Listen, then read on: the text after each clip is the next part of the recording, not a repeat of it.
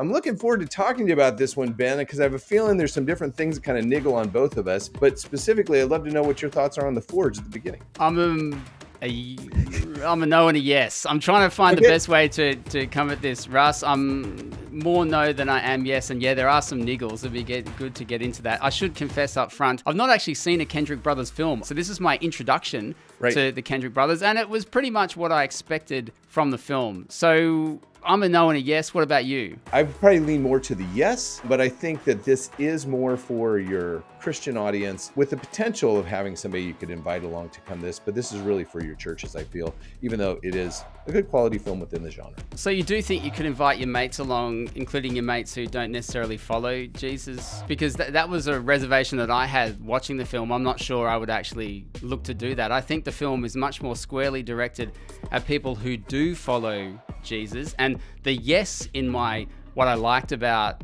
The Forge is what you've already pointed out, is it's a film that hand on heart explicitly is about discipleship and mentoring in the faith, particularly on this occasion, older men towards younger men. That's a fantastic thing. And I don't think I've ever seen a movie about that. So like, that's great. Right. However, I found apart from the message itself that it's broadcasting, the way it's communicating that I thought was problematic, which goes back to why I would not be likely to share this with a friend who doesn't yet know Jesus. That's a great point. I want to kind of tease out some of those things real quick from you as far as kind of sharing that. If I look back at like the last 4 films that we've done here on the watch list, look at the messaging of those films, and I kind of go, well, that's actually not what I would necessarily want to say. I'd want to exemplify, or even the men that are in it would want to exemplify. You don't think you'd be going out to bat for Deadpool and Wolverine and what it's saying about bromances, Russ, let alone other things? Exactly. If you're putting it up against what is out on the market currently, I think that this one definitely has a stronger message, and definitely one that would really probably represent what we would probably say within the Christian realm is a very positive message. There are some issues, and I have a feeling some of it's cultural, while some of it is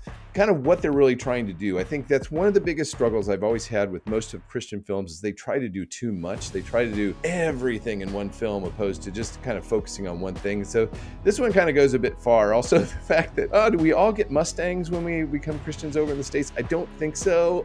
I'm very glad you raised that. And I'm trying not to talk about this movie, Russ, with spoilers, but I do want to ask you about, is this an Australian thing versus an American thing? Not just the Ford Mustang that features reasonably prominently in the film, but even the setup of Isaiah, as he's known in the film, Isaiah. Even how Isaiah meets Joshua Moore, who runs the Moore Fitness company where Isaiah ends up getting a job. The way that unfolds, and then the relationship that they have, which is an explicitly mentor-mentee relationship from the kickoff. But what I was quite confused by and almost a little bit unsettled by is this is a boss in a workplace who is effectively evangelizing to his employee. And here in Australia, like, that instantly sets off alarm bells, including for someone who's a Christian. Like, the power dynamics and the words thrown around like coercion, like, there's just the setup alone, I found problematic, where The Forge could have been set up in a slightly different way, such as a colleague who is explicitly Christian, who is wise and experienced and got their life together. Isaiah could have just reached out to him, or the other way around, at work, and it could have progressed in a similar way to the way Joshua and Isaiah does, and it doesn't have some of the power dynamics and complications of the Kendrick Brothers' own making because of the way that they've set up the storyline. And that is just, for me, one example of some of the problematic handling of this discipleship, mentoring relationship that we see in The Forge. Could it happen? Definitely. Does it happen? Yes. And so I don't think that it's something that doesn't happen. And I think that there are. I mean, if you do find that really in so many of the scenarios and situations, he did still put himself in a situation, as far as it's in the workplace, it was in an atmosphere, or even when they went and did the volunteering, you know, there's some different things that maybe could be interpreted as problematic.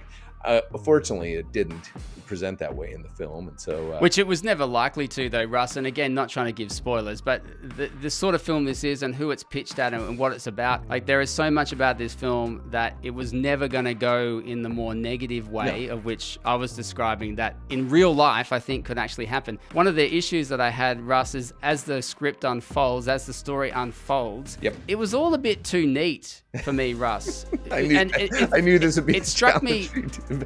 Yeah, and I really want to know what you think of this, because I'm watching it thinking, to me, this strikes me as wish fulfillment for Christians. This is like best case scenario. It is. For evangelism, which I imagine does actually happen, Russ. God can do anything. God can do the impossible. Watching this film struck me as this is like God doing the impossible. But I was thinking, can I really directly apply this in real life, Russ, from a movie that is encouraging me, especially as a man, to share my faith and mentor and disciple other men? That's a great message. But watching this film, can I really, really come from this and think, I could do something similar? And would I therefore expect similar results? I mean, but I guess it is still a film, and so you're still looking at, it's no different than why we embrace superhero films and why we look at all these other things that are all relatively unrealistic in so many ways. And so within this, I think that there were definitely some different struggles, some different challenges that they see. I don't think that, yes, it is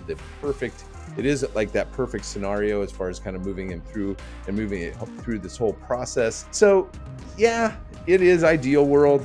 Would I invite all of my mates to this? I'm not sure. I definitely wouldn't have a problem at all inviting my church to come along to this and be able to see it. Again, it's a safe film. That's when I'd be able to say that it's not a film that anyone was going to be really offended by. But I think that it's worthwhile kind of talking with people afterwards going, yeah, maybe this is ideal world, but yet I think that there are some really great lessons we could take from The Forge and be able to see how we can move forward on discipleship and mentorship.